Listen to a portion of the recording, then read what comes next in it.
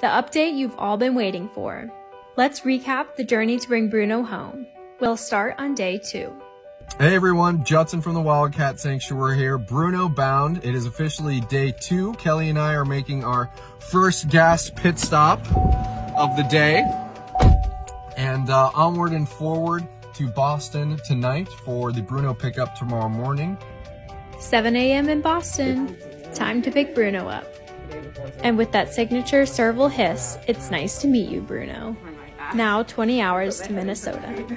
Hey everyone, speaking a little softly because we have precious cargo aboard, serval Bruno. You can see him in, at least in his covered crate behind me.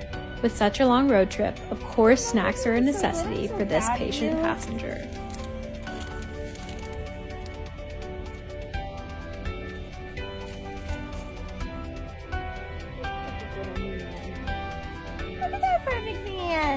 Mr. Bruno is doing great. He offered Operations Director Kelly some slow blinks when we just topped off his water during our last little pit stop for lunch, as well as offering him a treat. And finally, at around 4:30 a.m., Judson, Kelly, and Bruno have made it to the Wildcat Sanctuary. He's all set up in his cozy room, taking in his new surroundings. Welcome to your forever home, Bruno.